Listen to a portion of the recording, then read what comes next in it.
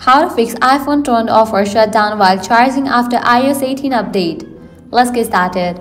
The very first thing you want to do is first restart your iPhone. For that, press and quickly release the volume up button, press and quickly release the volume down button, press and hold the side button until the Apple logo appears. Once you first restart your iPhone, your problem might be resolved.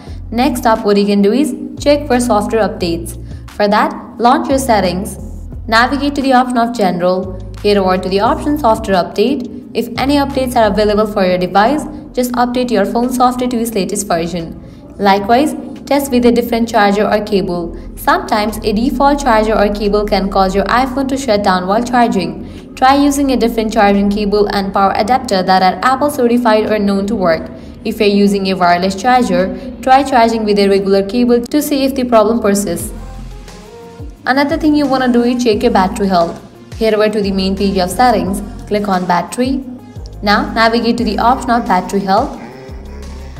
If your iPhone's battery health is degraded, it could cause random shutdowns during charging. If the battery capacity is significantly lower below 80%, it may need replacement.